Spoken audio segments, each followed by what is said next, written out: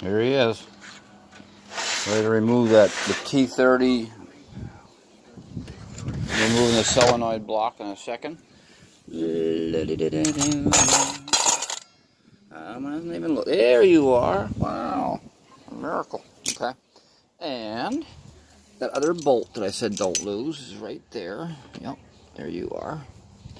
So there is the other one. Golly, thank you.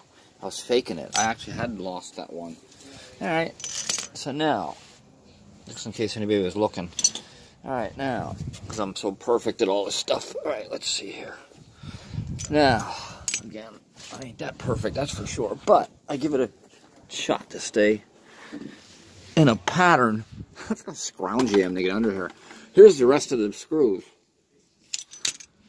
for the oil pan. I just dropped them on there. Alright, here we go. Now I'm going to make my own